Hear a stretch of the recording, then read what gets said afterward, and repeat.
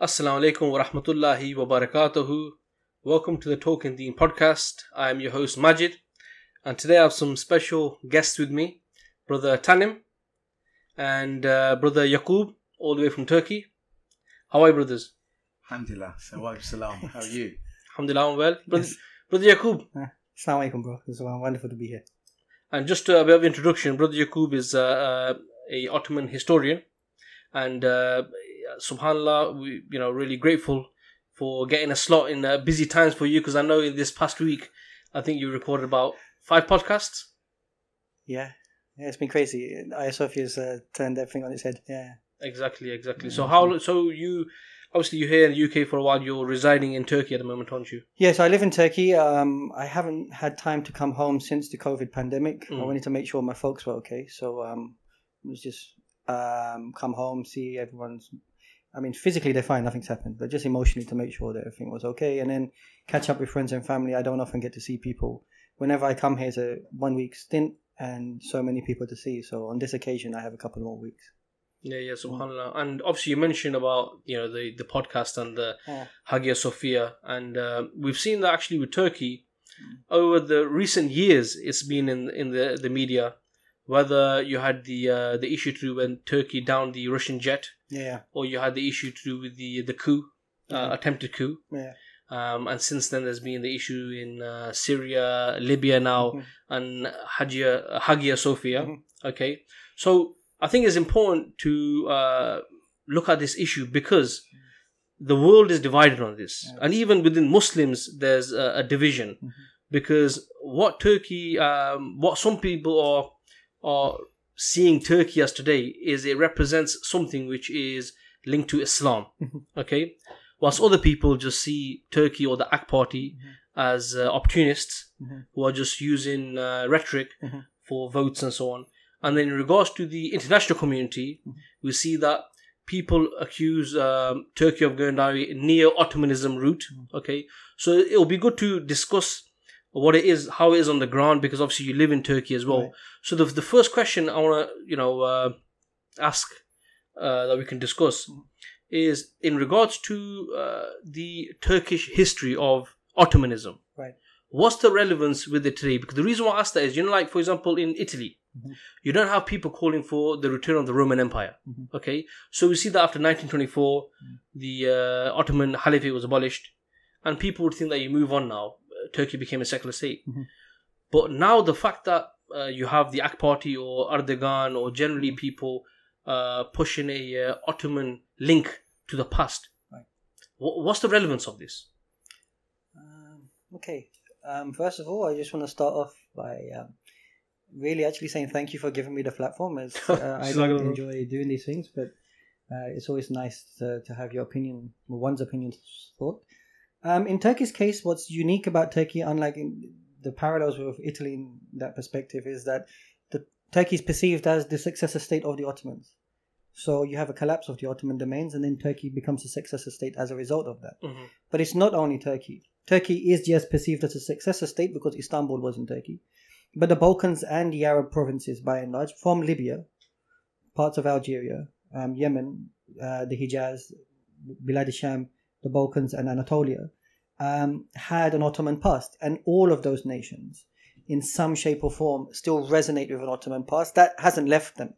And the Ottoman past has never left Turkey. I mean, even when we talk about Kemalism as an idea or an ideology, it emanates from a response or a reaction to the Ottoman project. So when you come to Istanbul, the skyline is Ottoman. So in that sense, the Ottoman presence, which in Istanbul has been for about 400 or 500 years, has never left that part of the world. And that is still part of the identity, even though the formation of the Turkish Republic tried to create a new identity. That identity is very difficult to rupture in that sense. So that's why it's still relevant in that part of the world. And that's why the debates are still there. And that's why, in some ways, I try to explain to people that history hasn't ended. This assumption that just history ends. We're still here, we exist. And so as a result of that, this is just another continuation of that 500-600 year period. So that's why it's still quite vibrant and relevant here. Whereas in the case of the Italians, I mean, the Roman Empire ended a long time ago, right? Let's look at Britain.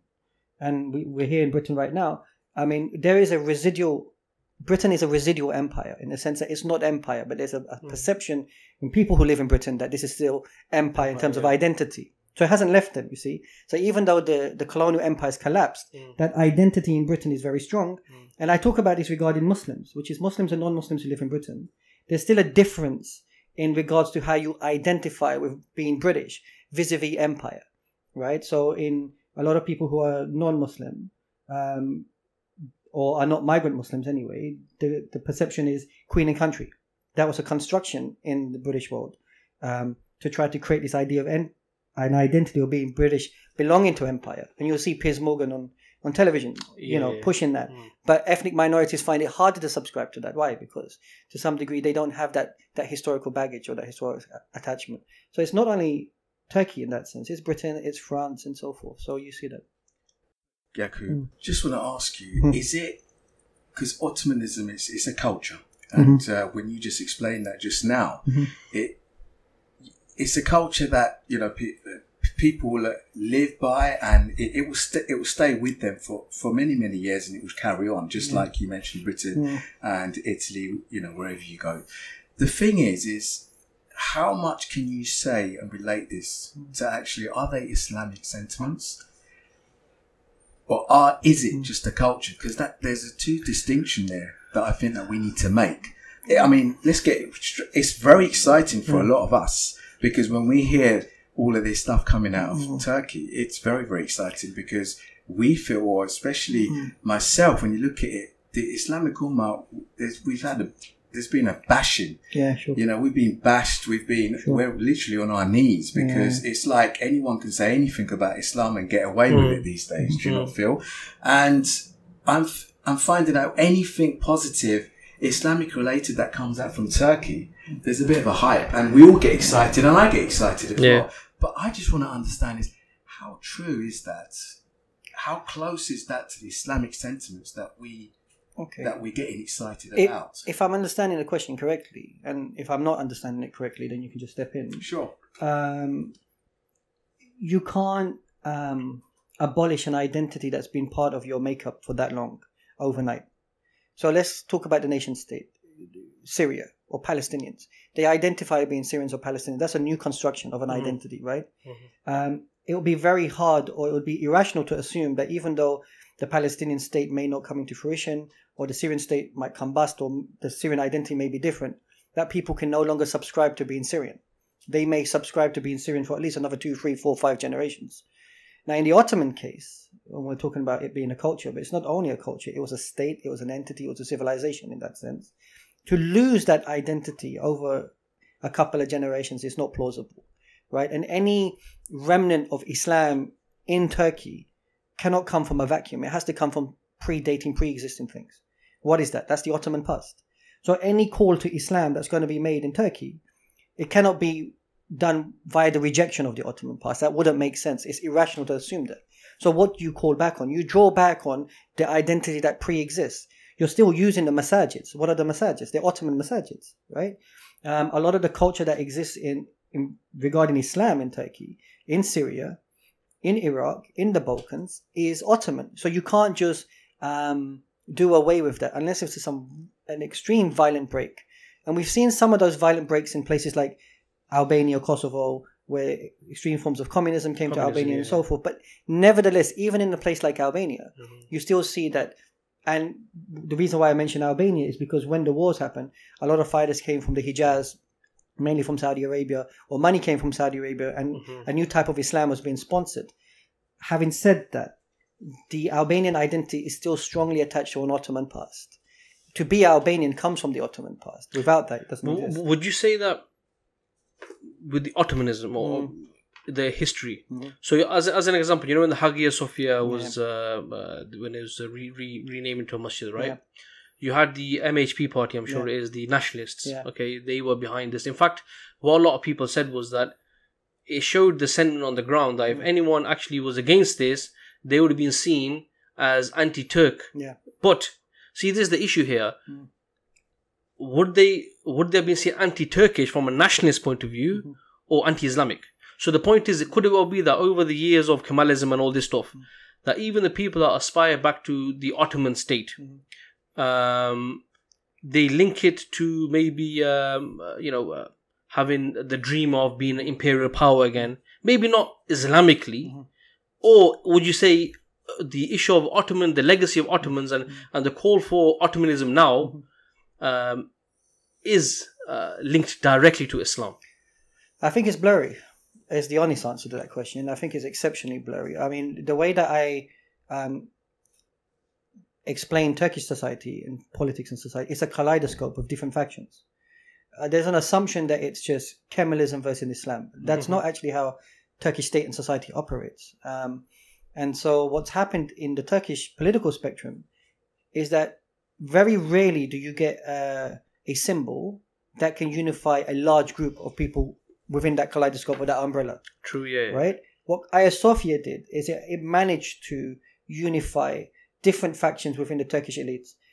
Those who were nationalists, those who were perceived as being Islamically inclined, those who were pragmatists, those who felt that this is for the defense of the state because we're in a dangerous neighborhood and so forth. To some degree, there was a recognition that this building as a symbol can galvanize many factions within Turkish society. For others, they just didn't care about it that much anymore. The struggle for it to remain a museum was no longer relevant. So in that sense, a lot has happened in Turkey in regards to the Hagia Sophia issue. Now, the point I'm making is that there are very few symbols that can do that. And in fairness to Tayyip Erdoğan, as the president of the Turkish Republic, throughout his time as leader of the state, he has managed to balance this umbrella, shifting factions, shifting elites, and managed to consolidate his authority and at the same time keeping various factions happy. Under the failed military coup attempt on July the 15th, there was an impression or an assumption that to bring what we would call the nationalists on board was far more safer for the protection of the state and society than to be in contestation with them. But the nationalists are not just nationalists. You can understand they're on a spectrum in of themselves. Like an umbrella. It's a strange spectrum that you can have, from one extreme here you can have nationalists who can be quite critical of Islam, and on the other hand you can have nationalists who are very pro-Islam and so forth. And as a result of that national, it's called the Turkish Islamic synthesis. It's quite complicated, but it's on any given day it's difficult to know what the emotion is going to be because the things are changing in the environment so fast, so quickly that human emotions are quite unpredictable in that sense. So it's still very hard to know. I mean, I know I haven't answered your question, but the idea, is it Islamically inclined or is it nationalistically inclined? Because in Turkey, I think Turkey is probably one of the few countries that I've seen, because I lived in the Arab world too, where nationalism and Islam have found a strange synthesis. Like Pakistan, I think. But Pakistan's different. I'll tell you why. Because to be Pakistani, there's not an ethnicity there. There's not a language there. You understand? What does Pakistan mean? Yes. In that sense. But to be a Turk, it has this remnant of the Ottoman past. Turk is an ethnicity, Turkish is a language, and so forth. So it's still a unique nation-state model in that context. Pakistan emerges from the fallout of the Ottomans, it's true, and they built a nation for Muslims. But Turkey is still really unique in that sense. In regards to the other nations, it's really hard on any given day to say how much of this is Turkish and how much of this is Islamic, because to some degree there's a merger and there's a mesh that's taking place. Okay. Yakoob, I mean, absolutely correct. I can see where you're coming from on that one. There is also an opinion, and I don't know if you agree with this or not, is whichever way you see it, because it's interesting now we're asking this question about the Islamic sentiments. Obviously, there's one party that's talking about, one side will highlight this is to do with nationalism. Erdoğan doing it because of that's what the people want to do. You know, it's all about nationalism. And then the other side is the Islamic sentiments, that people want it because of the attachment of Islam and what have you. Whichever way you look at it, the point of the matter is even if Erdoğan was to do it based on, you know, the people want it, you can still look at it from that perspective, that because it's related to Islam, it really gives Muslims a big, massive boost, doesn't it?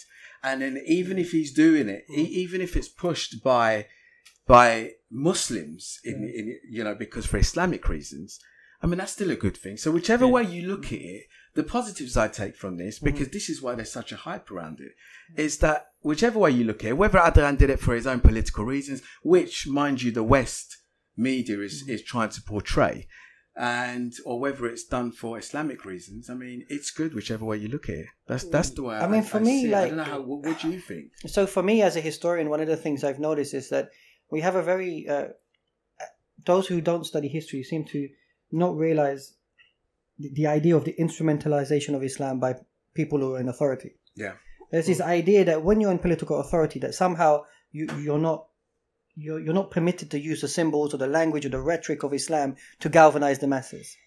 Now, on any given occasion, you may use that language to galvanize masses to go to war, pay particular tax or what. And on occasion, leaders have used those emotions and to galvanize the masses for their own project and agenda. That's going to happen. And when Islam and politics are so intermeshed in that way, it's very difficult to make the call or the assumption that on any given day that this is just simply a rhetorical device being used to. That's right. And even if it is, let's just say it is, but there's the agency of the mass.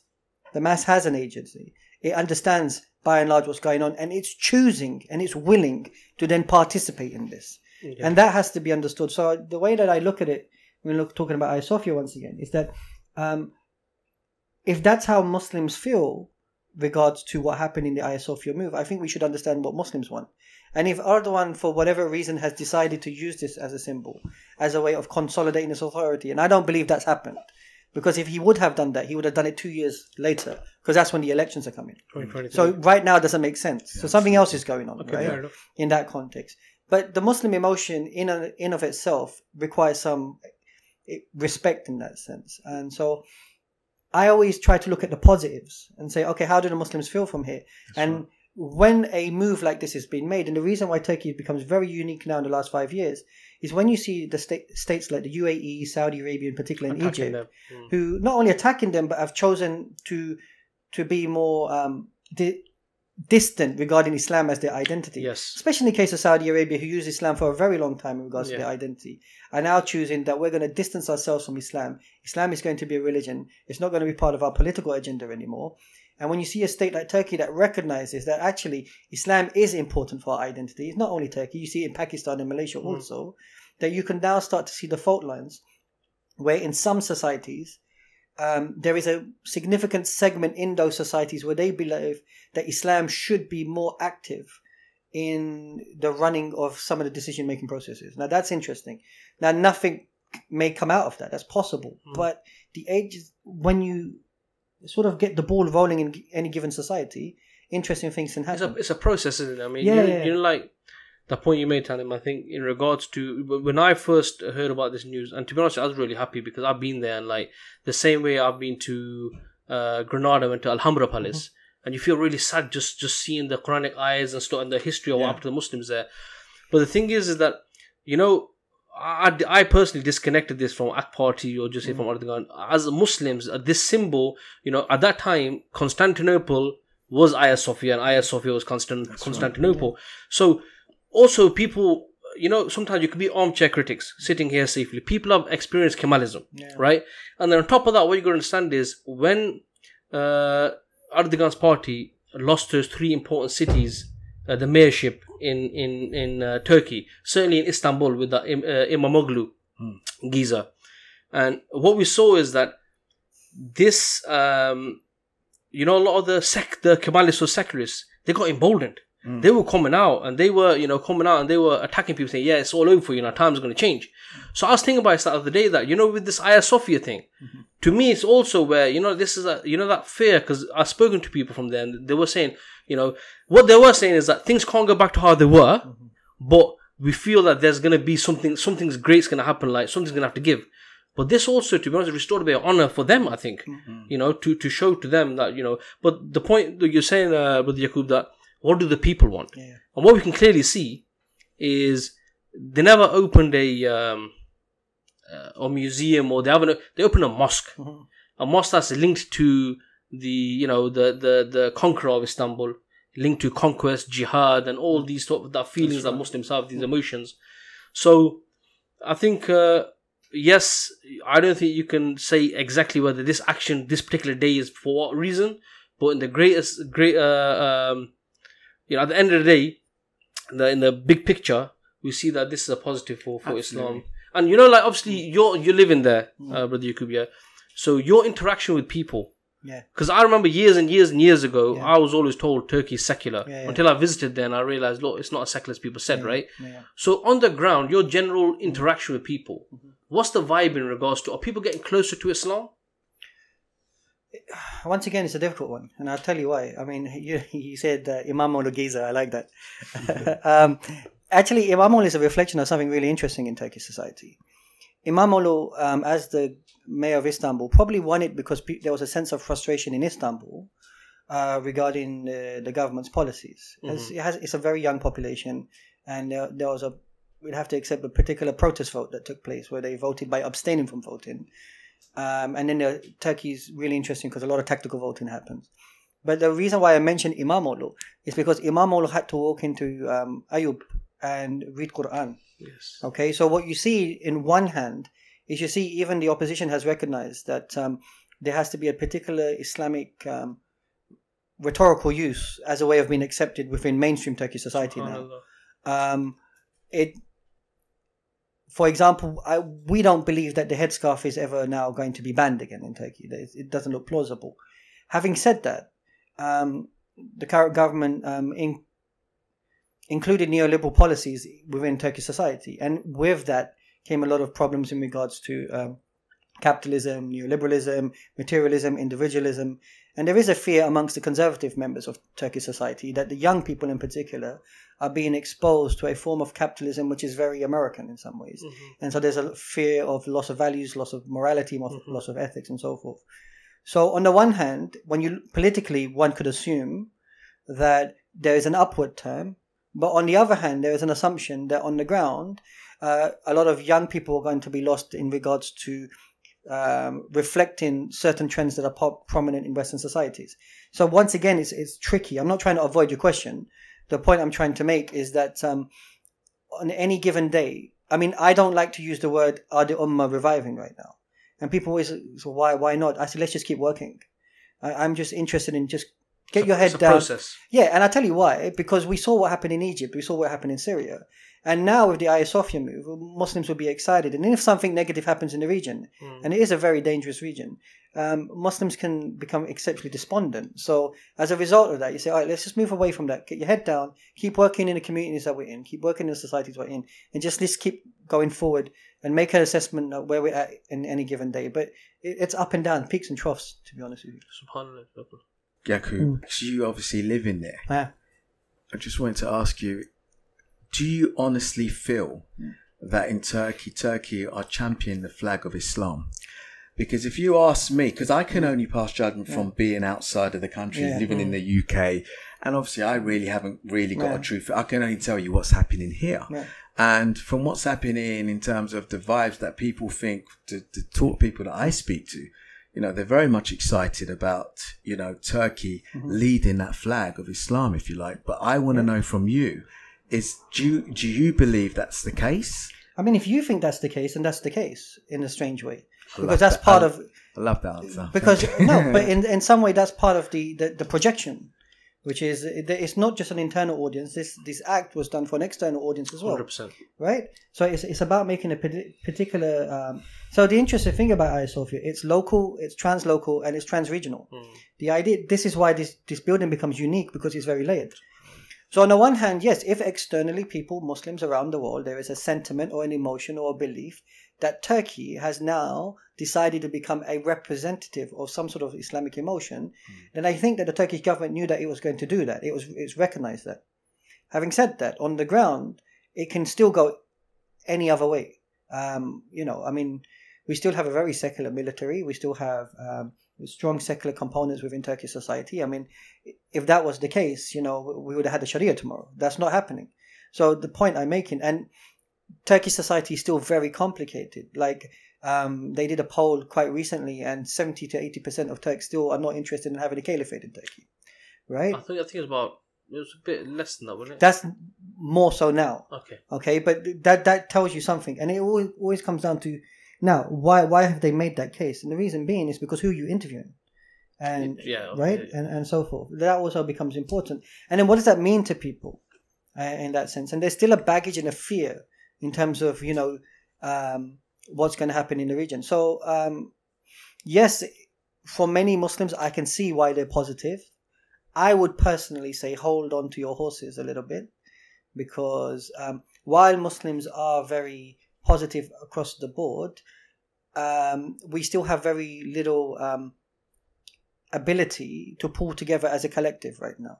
And if something happens to Turkey, then we're in trouble in that sense. So like obviously there's a battle between secularism and Islam. We know that, right? It's been going on for a while now. So where Turkey was, as in Kemalism, you'd say is like an extreme form of secularism, right? Okay. Yeah. So could it well be that the transition from there, and it could well be that this is a process leading towards what the actual Islam is, right? But it could well be that there are people now that they can wear headscarf and they can do certain things which they wouldn't do before, yet they're quite away from the Islam that we would think a caliphate would represent. And maybe there is because I remember speaking to a Turkish boy. He's Kurdish, but he wasn't against Turkey. And once he said to me, it was a bad thing when Erdogan came to power. And I said, why? And what his point was, he said before the fault lines were clear between Kemalism and Islam. And when this guy came on the scene, he was representing a certain view, but in reality, he was pushing the same line. Okay, so what it is, maybe it's a softer version of secularism opposed to Kemalism, which right now Muslims weren't accepting in Turkey, for example. You can see this over the times. So, like you're saying, maybe it is a case of hold on to your horses, and a lot of work must be done on the ground, as in what? Because also Turkey is would it be true to say, brother Yakoob, that it leans more towards Sufism, or was that an old thing? It's still quite complex. I mean, there are a lot of what would they call a lot of tarikats that are still there. Like, so there are a lot of like Jamaats in particular that are Sufi inclined. Yeah, and that's been a mainstay in Turkish society, even in terms of their politics. In the case of Erdoğan, I think when Erdoğan came to power, he couldn't have done any other politics but the framework that was given to him. Somebody who's going to come into power in Turkey had to come on the secular ticket. That was just even now, that's the way the republic works. The question has always been whether Erdoğan has been trying to Islamize the society or not. In some, as I said before, in some factions we can see that is possible. But in other factions there has been a exposure from the conservative class to a form of liberalism that wouldn't have happened in the past. So I can see your friend's argument about the fault lines being clear. When the fault lines were clear, conservatives or people who were of that type of Islamic sentiment stayed very closed in their block. Yes. What Erdoğan had managed to do by attaining power, by allowing Muslims to go into power, they've gone into the machinery whose culture is secularism.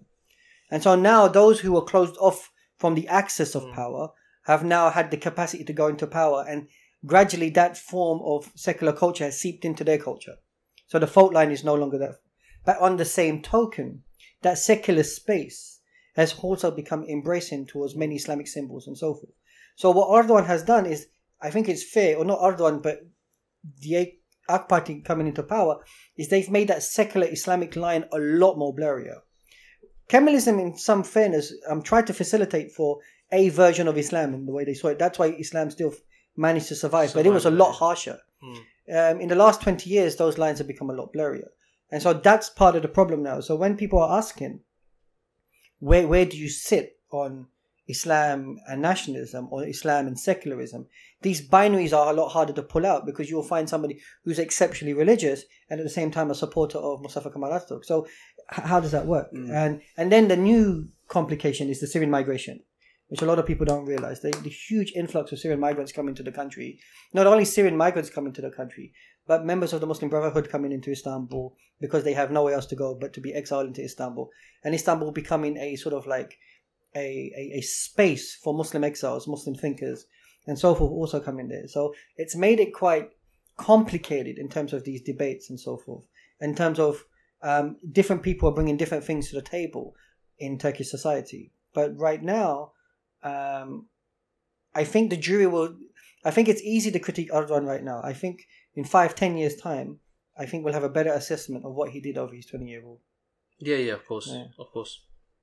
So what of Erdogan now? What do you think he needs to do now to still remain and have the support of its people? I think he has the support of his major constituent. I don't think they will ever leave him. That's because he was somebody that came from the grassroots.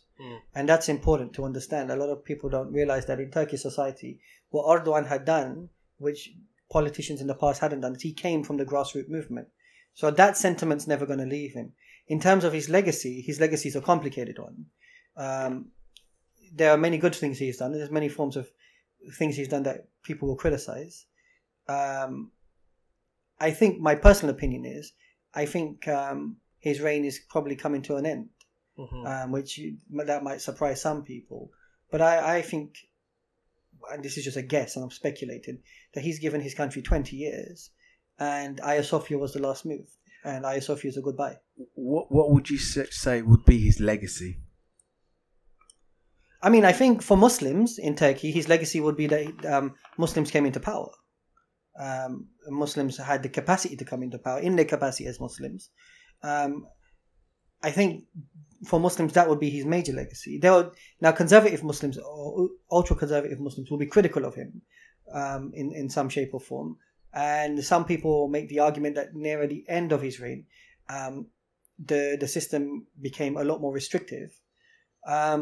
But those who support him will say that was necessary and that was needed in Turkey at this moment in time because of what's happening in the region. So you're talking about the legacy and stuff, right? Now, isn't Turkey now in a really important stage because you got the elections coming in 2023? Okay, now all these presidential powers, as an example, that Erdogan passed through, okay, which gave him that power.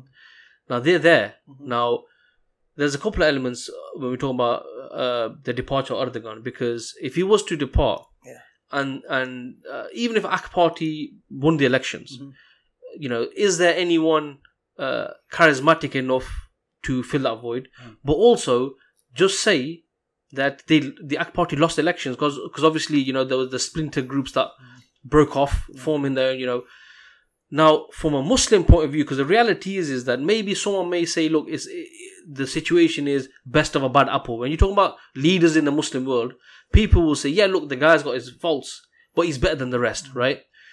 And especially with the Hagia Sofia move and stuff like that, people now have, become emboldened. Some people are talking about 2023 and the 100 years are going to be going and Turkey will, become this. But the problem is now for that psyche, the Muslim psyche, now they crash out in 2023.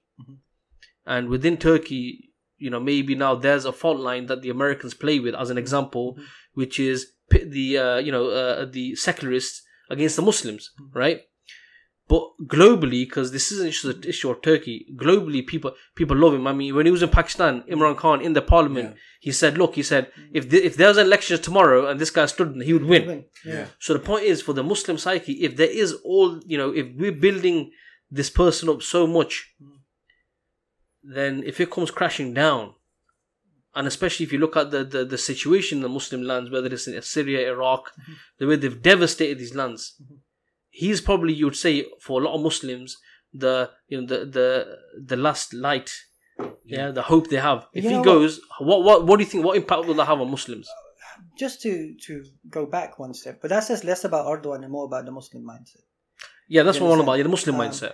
I mean, I was explaining this only in a talk yesterday. I went to a mosque yesterday, and I said that in the last 80, 90 years, we have a victimhood mindset. So when Hagia Sofia opened, when Muslims were ecstatic about Hagia Sofia opening, it came from a position of victimhood, which is that we haven't had many victories. And this is a global political victory for us, and it made us excited. So I was joking, but it's true. When Salah scores a goal, does sujood, Muslims get excited. They do. Or when Habib is fighting in UFC, they want to see a Muslim victorious in a sport of that nature, right? Because Muslims want to see Muslims being successful at something, because we need somebody that looks like us, thinks like us, and represents our interests. In that sense, when Hagia Sofia opened, you can see Muslims were excited, but even those Muslims who were not excited, they were still coming from that same space of victimhood. But this time the position was fear. So what's going to happen? What's going to happen to us, right? So the first group are saying, This is great. This is amazing. Alhamdulillah, no more, when we're not being downtrodden, we've done something. And the other, what the hell is going on here? Like, why, we're Muslim. We're not supposed to do this. We're supposed to stay in our box, stay in our lane. So until we move out of that mindset first, and there has to be some sort of discussion amongst Muslims to say, look, we need to position ourselves outside of this lane a little bit. Then someone like Erdoğan becomes irrelevant in the sense that if he dies, if he fails, or he makes a mistake, we don't become that traumatized by it, because we recognize as a community that the culture of Islam is sufficient and we can move forward. SubhanAllah, right? That's the point. Yeah. So one of the things that we're trying to do then is, yes, in Muslim countries, the charismatic leader is so important for them, but it's to move away from the charismatic leader to some degree and focus on the machinery of Islam by saying it can just continue itself and so forth. That's harder to do in any given society, because you have to invest in people who have skills, who are intelligent, who are brave enough to put themselves out there. Given the current situation in Turkish politics, I don't think that they're going to find another charismatic leader like Erdoğan for a very long time. He's a very unique individual in that sense. He's like Muhammad Ali in the boxing field, like in the sense that it's very rare you find these individuals who can speak to the mass in that way. But having said that, I think the Turkish political system is robust enough where they won't allow internal fighting to take place to the detriment of the Turkish state. Okay. In terms of what's happened in the region right now. So July 15 did something in the Turkish mindset across the board, whether you're secular, whether you're a nationalist, or whether you're somebody who's perceived as Islamically inclined, that the state needs to be protected, because we've seen what's happened in Syria, we've seen what's happened in Iraq and Libya. We cannot allow that to happen. So the unique thing about Turks in particular is they can be bickering amongst themselves, but when there are moments where they pull together, they exceptionally pull together. And in that sense, that state might be a bit more robust than we give it credit for. So it's interesting. It's interesting what you're saying. I mean, because back to what Madge was saying earlier about following a particular leader, and then obviously then you're taking down the garden path, and all of a sudden you're just kind of thrown away, basically. And we've seen it in the past. Iran is a typical example where we saw the revolution. Everybody thought it was Islamic sentiments and everything. We've seen it before many and many a times. And then what happened? It was all American. Everybody, it was obvious afterwards, and we don't want that to happen again. However, having said that, this situation, you see what it is, we got to take things in its like for what it is. So when we look at Erdoğan at the moment, it's interesting because he, at the moment, if we look in the last few years, Muslims have no one to refer to in terms of a leader. And then Erdoğan has come in and he's quite close to the Muslims' heart, whether it be in Turkey or anywhere around the world. And the reason is we have to just look at what he's doing for Syria. It's like you mentioned earlier, Turkey is like a safe haven. You said it's a space for people to come into. So it's a safe haven for Muslims like Syrians and all of these people to come. And he's got this trump card, if you like, over America and everybody else, because at the end of the day, he's got all the support of the Muslims because he's helping everybody and everybody is very much touched by him. But that's really interesting. That's not restricted him. In fairness, that's part of Turkish Muslim policy. Well, that's nice. I think that in regards to Syrians, I think it's still very complicated. I think I used to live in Syria and I remember the Iraqi migration. Migration is tough of that that level of migration to the hosting community and to the traveling community, right? I think in Turkish society, if you spoke to Syrians, they'll say they have a lot of complexities still and challenges. Having said that, I think Islam as a language still helps us to be able to speak to both Syrians, Kurds, and Turks. So all three of these, not both, but all three of these communities, main communities, and any other Muslim group out there, to try to remedy any differences we have, which that's a language we can't use in the West. So, for example, when Syrians are going through difficulties, we say, look, there's still our Muslim brothers in Islam. We're trying to make this work. Hang in there, be patient. Allah Ta'ala give you sabr and so forth. We go to the Turkish community and say, listen, there's still your brothers in Islam. They've come here. Be like the Ansar. We can make this work. Go easy. So that language can be used. But there are still a lot of tensions on any given day because economics matters and identity matters. And these things, the Syrian migration has shocked economics and identity in Turkey in that sense. But in some ways, going back to the question that was asked, I guess Muslims still are looking for a particular given leadership. Yeah. I think that's what it tells us here then, I guess, globally, whether you're living in the West or the non-West. So let's look at India, or let's look at China or Myanmar, or let's look at Britain, France, or America, that Muslim political agency is lacking. And the lack of Muslim political agency means that when there is somebody who represents some form of agency, that is something that we just subscribe to. Now, as you said, that might not be the best form of agency in regards to when we compare him to our historical past. Yeah. Because we've constructed icons in our historical past, like Sayyidina Umar radiallahu anhu, exactly. Umar bin Abdul Aziz, Abdul Hamid II, and so forth. Yeah. Salahuddin, or whatever. We've created these types of figures in our mindset. So there's an expectation that our leadership should reflect that. But the fact that even here people are willing to give someone like Erdogan some leeway is an indication of what it is that they're yearning for. Now, how do you replicate that? How do you bring that back to the table? How do you create that consciousness where it's not that people are yearning for that type of leader, but people want to be that type of leader, or that comes from within the community? Now, that's a lot harder to do, especially in a time where everyone's living the day-to-day. Everyone wants to eat food. Imagine if you're Syrian. You don't have time to be this charismatic leader. You got wife and kids to feed because you just come from war zone. So it's that challenge that's happening. I think what Turkey has done, and you talked about this safe haven, or I wouldn't say it's a safe haven, but it's a safe space to some degree, where it's given some of us the opportunity to talk about Islam in a way where we can think of alternatives, at least imagine the alternatives. That doesn't happen in other parts of the world because there's extreme pressure, psychological and intellectual pressure, to not allow Muslims to have any thought process. And that's why Islamophobia is so strong in many parts of the Western world. I think that's the advantage we have in Turkey at the moment. That's not down to Erdogan simply. That's down to the Turkish culture in of itself.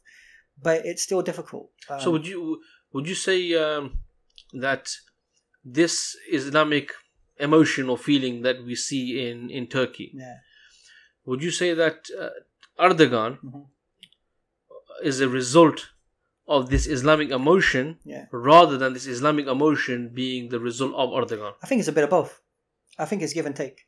I think Erdogan is a reflection of a particular movement in the 1980s, of which the pinnacle was the 1990s. But that wasn't only in Turkey, by the way. So in Turkey, there was a military coup in the 1980s. So you have the revolution in Iran in 1979. You have a military coup in the 1980s in Turkey. And a lot of Muslims were imprisoned and so forth, right? But as a result of that, that created a particular culture. So you have the rise of Erbakan and so forth, the Refah Party, the Welfare Party. And then you start to see people like Erdogan, Abdullah Gül and so forth coming into emergence. And they were a reflection of that period. That wasn't only there, by the way. That was global, actually. In the 1990s, there were many Muslim movements, organizations, and thinkers around the world who had a lot of agency in the 90s because of this global feeling. Post 9/11, FIS in Algeria, exactly. As well, yeah. Post 9/11, a lot changed. In Turkey's case, though, we start to see a movement on the ground of a shift where the AK Party finally in 2000s came into power, and then a shift happens within the Turkish mentality and psyche. There was always a fear that the Muslims come into power were going to do something extreme, and so that's what the AKP party or the AK Party had to deal with for so long. And they have had restrictions for so long. They didn't really get hold or grasp the reins of the state. They were always competing within the machinery. And then for any given reason, politics also happens and there's internal contestations, and that's always going to take place. But now we're in a very different space. And because of what's happening in the region, and I think that it surprised many of us in terms of the unraveling and the violence of what's happening in the Arab world, that Turkey has to make some choices. Do you feel, Yakoob, that this the West fear what's happening in Turkey at the moment? Because you mentioned the fear within of Islamic groups coming into power in Turkey. What is it perceived like from what the West? So I think one of the interesting things about the West, and we've spoken very little about history, but I'm going to go into a little bit of history here, is that European identity has emerged from two things. One is the separation of church and state. So there was intercontestation amongst Europeans and European states and so forth. So the separation of church and state became really important, and the fear of the Muslim. There was a genuine fear that the Ottomans are coming. All right, and I've said this before, exactly, the Turks, and the word Turk became synonymous with Muslim. So I remember when I was in Serbia, and the guy, the security, the guy who checks your passport, immigration officer, he kept asking me, "You're Turkish?" And I kept saying, "No, I'm not Turkish." And then he goes, "Your religion is Turk." And I said, "Oh, okay, that's interesting." In South America, they call it Al-Turco, but they're mainly people from the Arab provinces. Why? Because that's how Thomas Jefferson's Quran is. They say, he calls it the Quran from the Turks. Nation of Islam, if you see a lot of their symbols, they're taken from the Ottoman past. I was actually reading something a few days ago in India. Yeah. People, this like South India, soft place like that, the Muslims were called Turks. Yeah. Oh, shocked me. Exactly. And so this word became synonymous. Brexit, they made posters that the Turks are coming. Yeah. Now, the reason why I'm explaining this is because in the Western mindset, from just osmosis, there is the fear of the Turk, the fear of the Muslim. It's built into Western identity. Many of them don't even know it because it's so deeply ingrained. Muslims who are migrants living in the West don't realize that because they don't come from that same historical past. Their history starts from the moment they were born in Britain. Whereas the Western identity, his memory starts prior to that. And so the point I'm making here is that idea of the Oriental despot, the idea of the fanatical Muslim, the idea that... So Hagia Sofia is an example of that, which is we can have a secular museum because that's objective, but the idea that it can be a space for prayer, that's fanatical, right? When what's changed? Nothing's really changed except for now you're going to walk into a mosque and you're going to take your shoes off for the tourist. So you can see that mindset. So in that sense, that's deeply ingrained. And that's important in the West in terms of how far the Muslim memory stretches back in the West and how far the indigenous Western memory stretches back in the West of the fear of Islam. So Western identity has been built on two things. An internal threat, which is secularism and church and state, and the external threat, which was the Turk was coming. Right? That hasn't left. So I think when you read the newspapers, even like The Guardian and so forth, you'll see how deeply ingrained and nuanced the language is in terms of making Turkey look like that the despot is on his way and, it's all going to fall apart.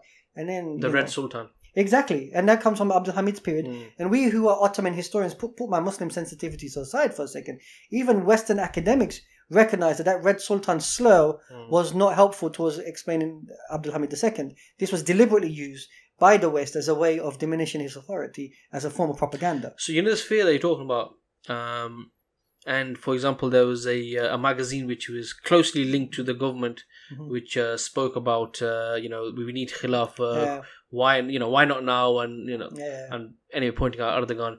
So the fact that a magazine so close to government said this, even though there was a bit of a backtrack from the AK party, but I can't see how they would have done this without some knowledge. But nevertheless, you see that there are people in Turkey calling for this to a certain degree.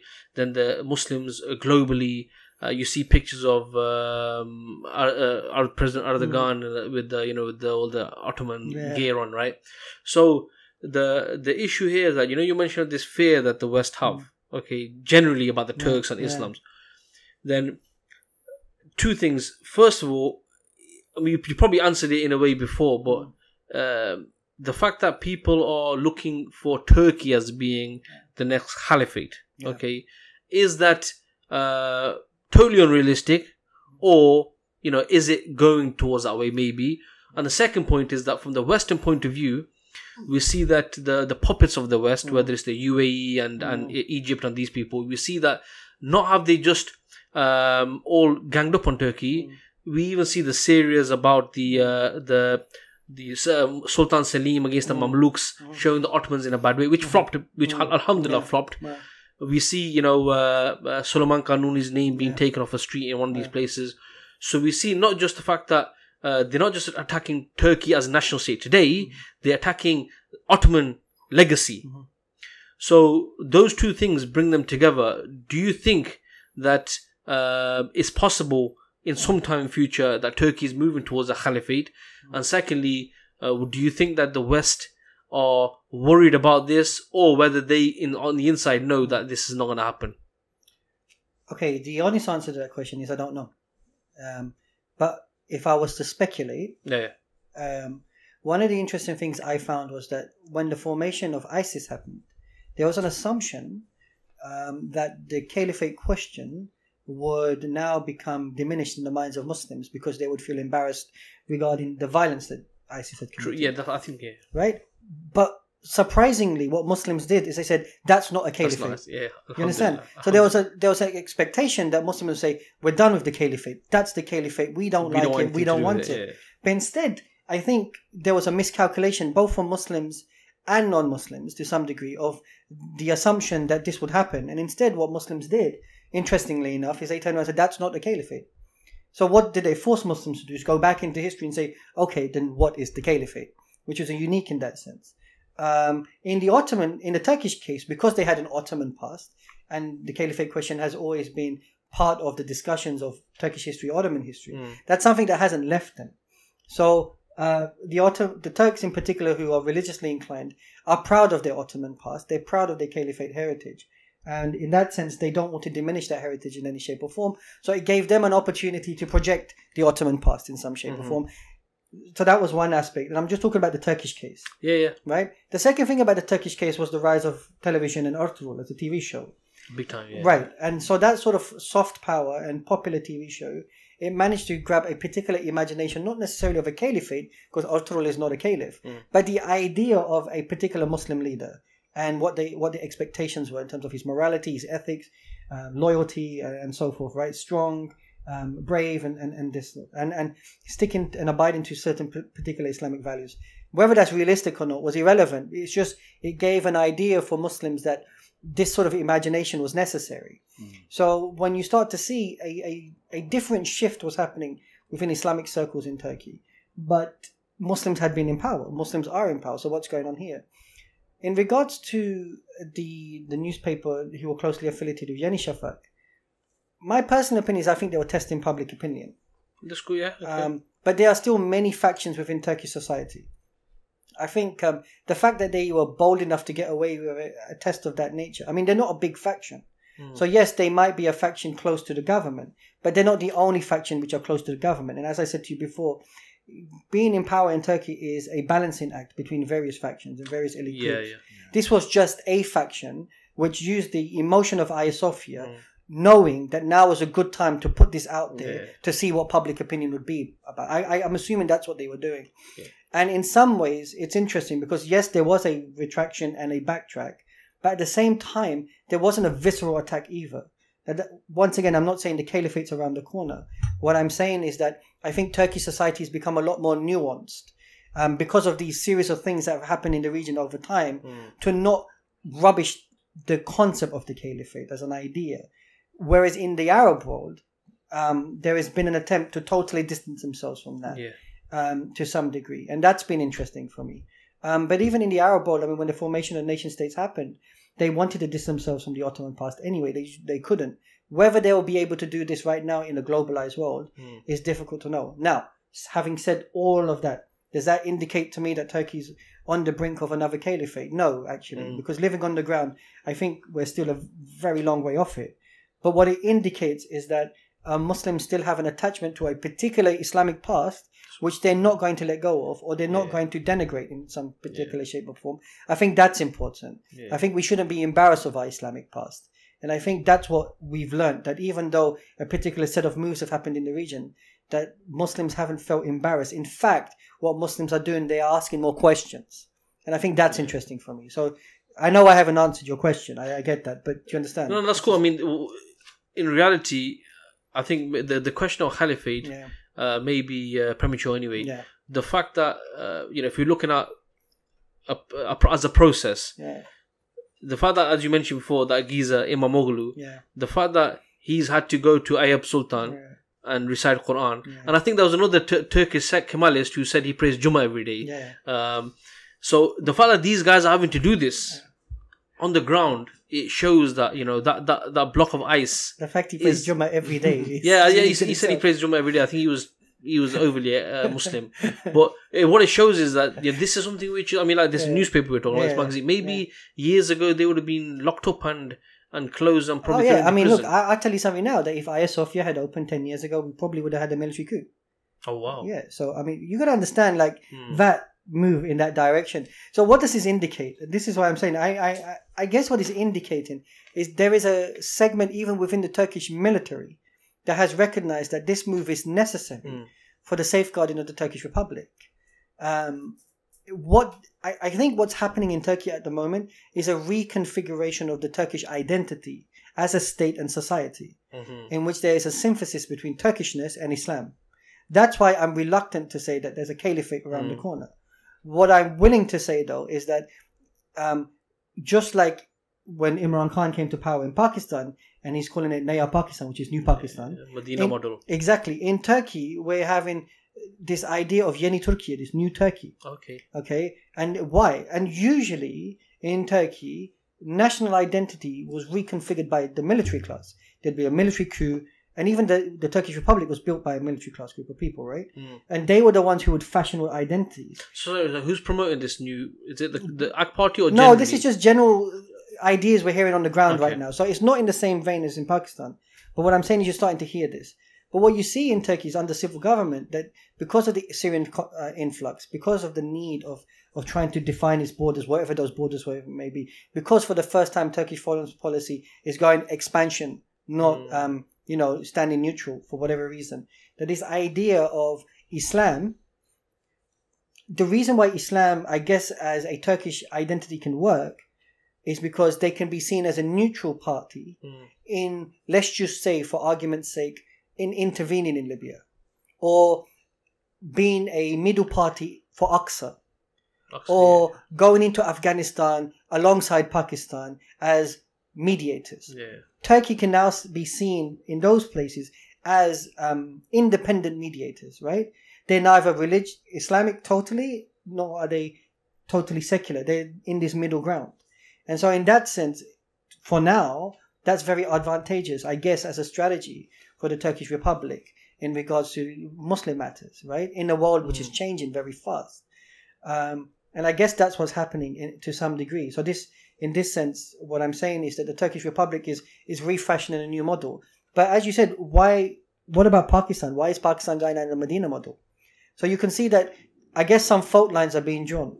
Like, how much of Islam do you want in terms of your identity? Where certain states are deciding that we want to be a lot more inclined towards looking something more like the Western model, and we want to separate ourselves from it. And others saying, actually, we've got these modernity things, but we can pump more Islam in.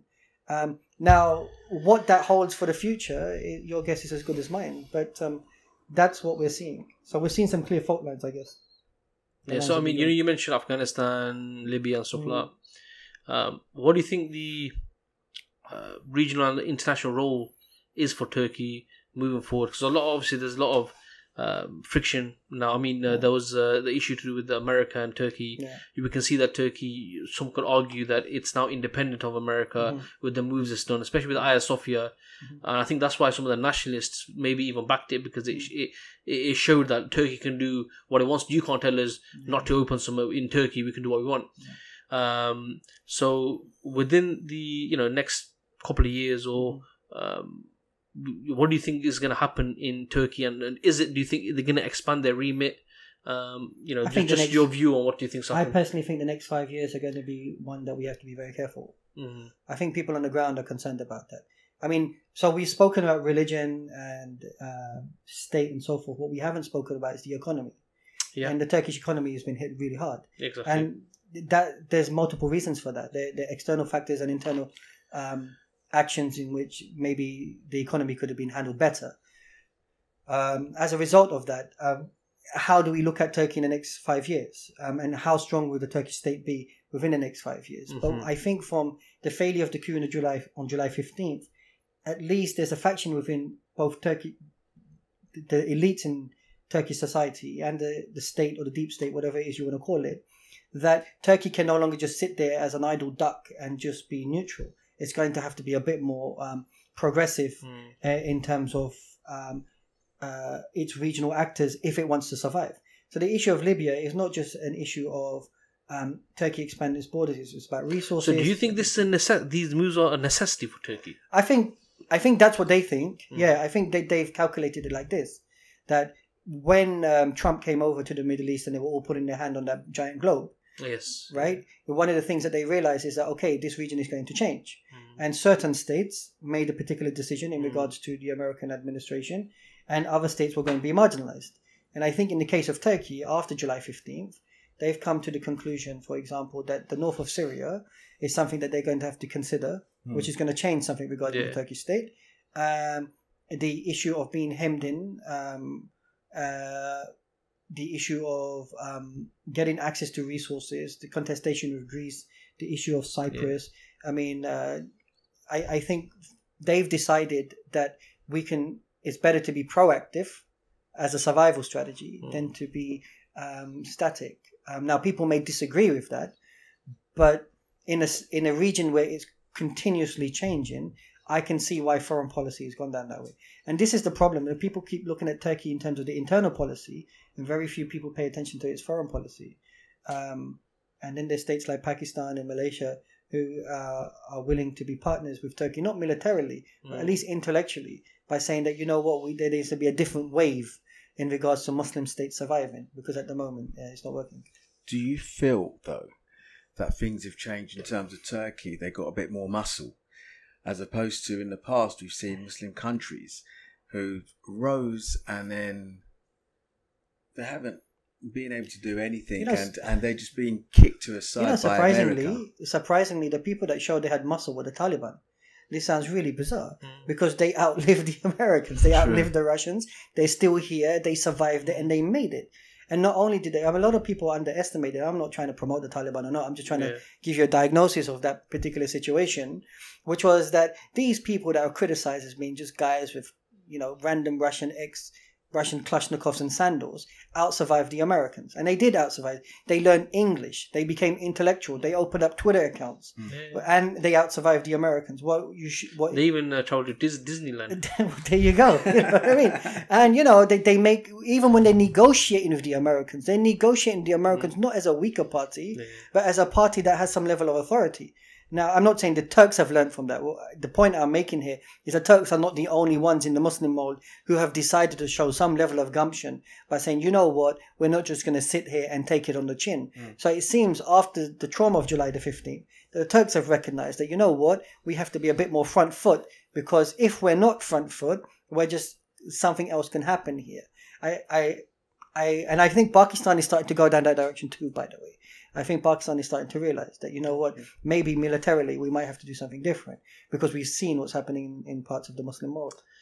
I mean, there's loads of things to add. I mean, even the fact that, I'm not even going to ask this question, but I was just to my mind, I mean, some people may argue that Erdogan only sort of acted in the way when Turkish national interest in regards to the Kurdish state that Americans planning came into effect, and hence why he's reacting, not because of the Syrians or Islam. Anyway, loads to discuss. Inshallah, maybe this is the first of many podcasts. Jazakallah khair, guys. Really, inshallah, taking the time out.